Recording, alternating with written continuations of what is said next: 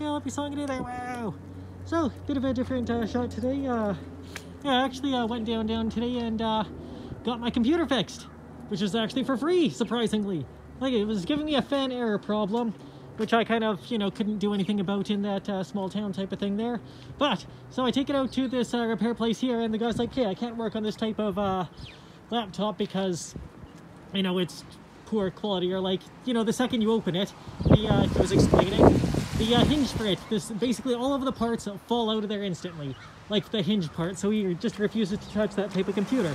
That generally sucks. But I told him about the problem and, you know, explained, okay, where's the location of where the sound happened that started the whole thing there. So, sorry, I'm trying to avoid stepping in a puddle. So, he basically took a canned air type of thing and basically just blasted air into the, you know, exit fan thingy. And it did that for like 20 seconds, and then the air stopped coming up, like, well, I thought this was a hardware problem. So, not complaining. Now, we tested it a few times there, like turn it off, turn it on, and the error message is gone. Doesn't even make sense. Doesn't even make sense why the air started coming up after it made a loud pop crack type of sound after picking it up from one corner.